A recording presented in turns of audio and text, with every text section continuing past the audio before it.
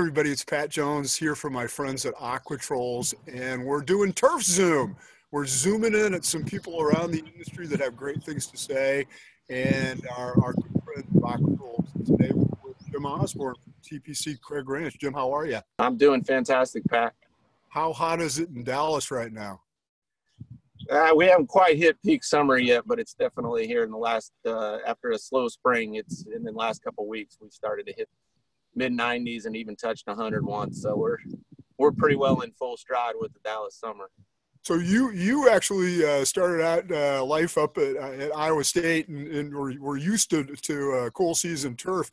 What is it like being a golf course superintendent at a course in Dallas in the middle of summer? Yeah, ever since I finished my school there at Iowa State, I've been in the southeast United States and in Texas here, growing bent grass. So it's hard to remember those days of cool season turf. But I had always told myself if I was really going to get serious about this business that I probably needed to get in the southern United States. It's a little bit more of a hotbed for the golf industry. So, I've been down here and I'm somewhat acclimated to it now. Right. What's your favorite thing about being a superintendent? I think everybody has that thing that keeps them coming back to this crazy job. What is that for you? Sure. Yeah. It's always been for me and the challenge of it. I always tell folks that I jokingly tell members and GMs and things that if I ever tell you the golf course is perfect, it's probably time for them to start looking for a new golf course superintendent. Right. And, while I say that jokingly, I kind of mean it because I think if I ever, run into a day where I'm not challenged, it's time to start thinking about doing something different. And, I've been doing this since I was 16 years old and never hit that mark. So, I think that's the best thing about it is there's always something different. There's always something to keep you engaged and keep your mind sharp and your body sharp. So, I think that's what does it for me. A couple of years ago, I interviewed Armin Sooney, the recruiter, and he was a former superintendent. And he said, when the day comes when you start driving past things that you would have never driven past when you were younger, it's time to reconsider your career. And I always thought that was kind of the opposite of what you were saying. So, sure. so speaking of opposites, what's the least favorite part? What's the part that makes you go, why do I do this every year? Well, and I thought, and I've thought about that before and, I just don't have a lot of downside to this. A lot of, people that I work close with, they think I'm crazy because I'm out here running around 7:30 at night. But this is my hobby. This is what I do. This is what I enjoy doing. So even when I'm not working, I enjoy being around it. I just, sometimes the worst thing about it is the sun setting at the end of the day, because I got to go home. But that's another reason I love it is there's not much about it where I look back at the end of the day and be like, I really wish I didn't have to deal with that or go through that. And so I can't complain about it very much. Well, that's great because you got to be passionate about this because you're never going to get rich and you're never going to get famous and you're never going to get elected to some big thing because of it. It's just what we do. So here we've gone through now 3 months of craziness. What have you learned from the pandemic? What have you guys changed or have there been things you've had opportunities to do that you maybe didn't have an opportunity to do before because of the interruption? Yeah, I mean, it's definitely been a wild time and unlike anything any of us have ever seen.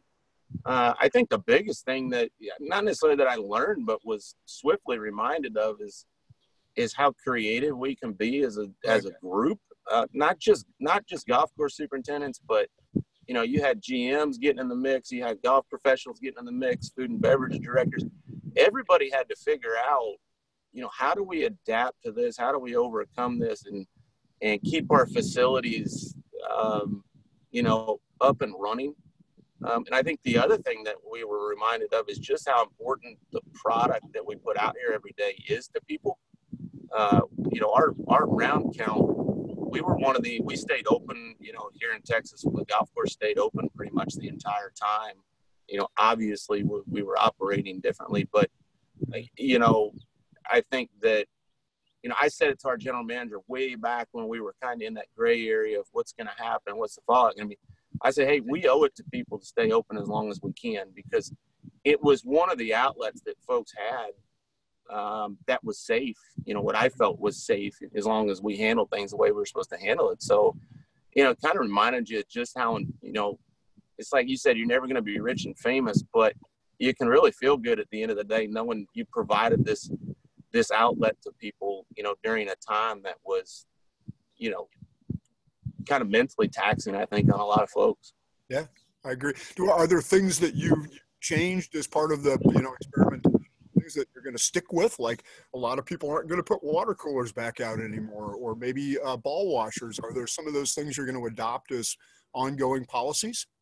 To be very honest with you, Pat, we have somewhat gone back to business as normal here.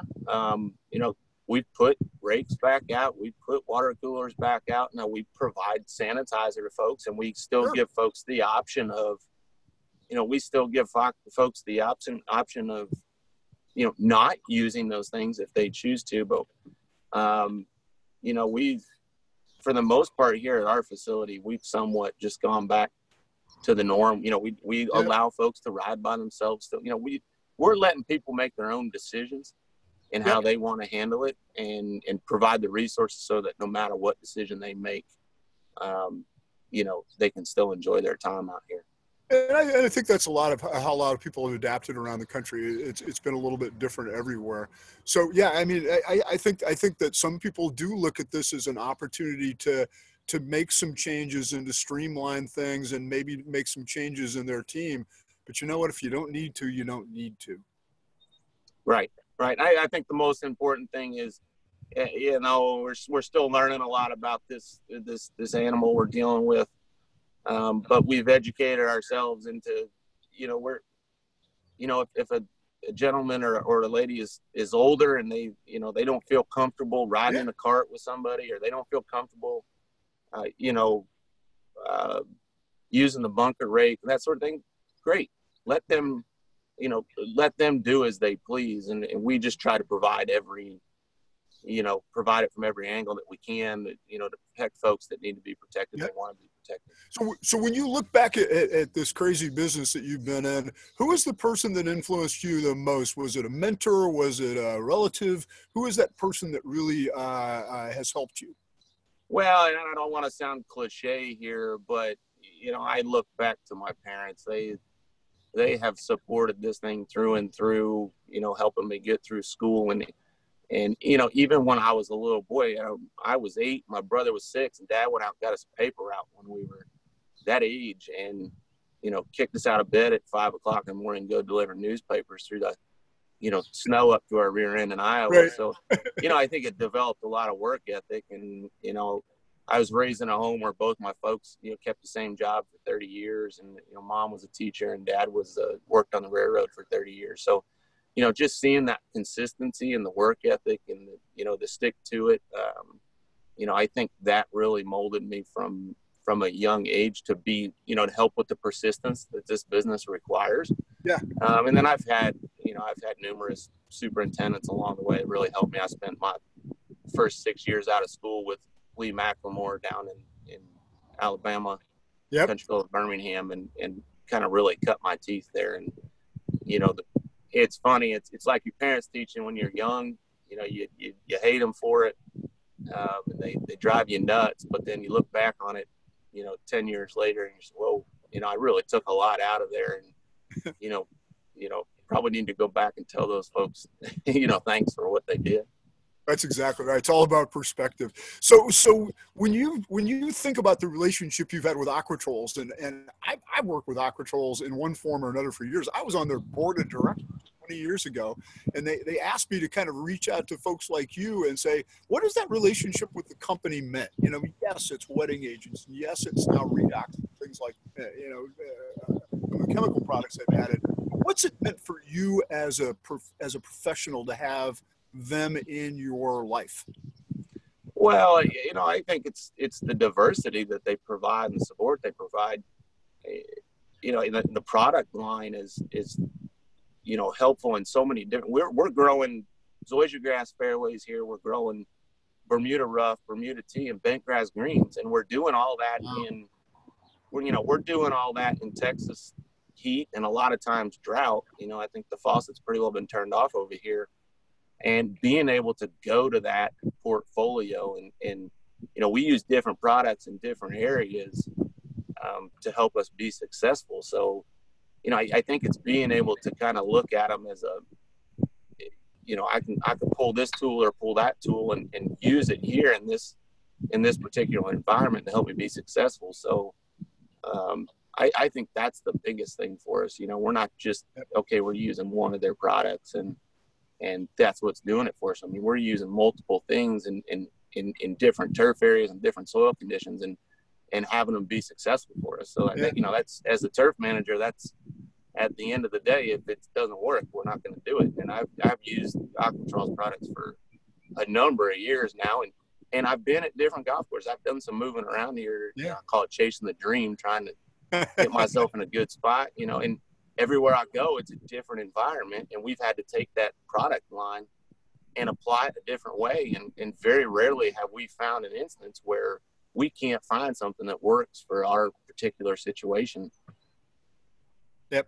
I think that's, from talking to people, that's the biggest thing these days. It's not a one-trick pony. There's that full portfolio stuff, and the people are great. And so kind of final thought, as you've moved up through this industry, and now you're going to be hosting a PGA Tour event here starting soon. What's your advice to young people coming into the business these days? Because it's changed, the traditional route of get a 4-year degree and be an assistant for a while and maybe move up kind of changed a little bit. So if a young person came to you and said, hey, I'm interested in this, what should I do? What would you tell them? Well, I think the biggest thing that young people need to do is go out and experience it. I was very fortunate in my time at Iowa State to have some good connections into some internship work, and get out there, experience it, make sure it's something you enjoy, and once you have that figured out, just be prepared and to forget about all the turf and that sort of thing. Get with be ready to be persistent. I spent 10 years. I came out right out of school in 2005 and then went into 2007, 2008. And great time. Getting a superintendent's job in 3 years was a pipe dream at that point. And, I spent 10 years. And, the other thing, I think the biggest thing is learn how to develop your people skills. Yeah. You're not going to do you're never going to do the thing on your own. You got to be able to build a team and build that team up and take care of them and develop trust with them. And, the turfs, it's we've all said it before, but I don't think people necessarily believe the turf stuff is easy. Yeah. You can find that in a book. We have resources, through our vendors and our manufacturers, and we have all kinds of people around us that we can go to get the turf stuff. But there's no books. There's no, set of rules on how to deal with people. And I think learning how to interact with people, to motivate people, to, have positive conversations with people. I think that's the part that's most difficult to kind of hone in. And I don't think in my lifetime I'll ever have that mastered. None of us probably will, because, much like I said about the challenge of a golf course, there's also that challenge of interacting with people every single day. And that's always something different. That's always something different. Richie Valentine, or the famous superintendent at Marion back in the day, always said that communications was far more important than terms. And I think that's something we can all agree on. Hey, thank you so much for your time today. I really appreciate it. I know you've been crazy busy getting ready to go into another summer, and I can't thank you enough for making a few minutes for us to talk about you and talk a little bit about Aquatrols. So have a great day and enjoy. Absolutely, Pat. Thank you for having me on. Thank you. See you soon. Yep. Take care.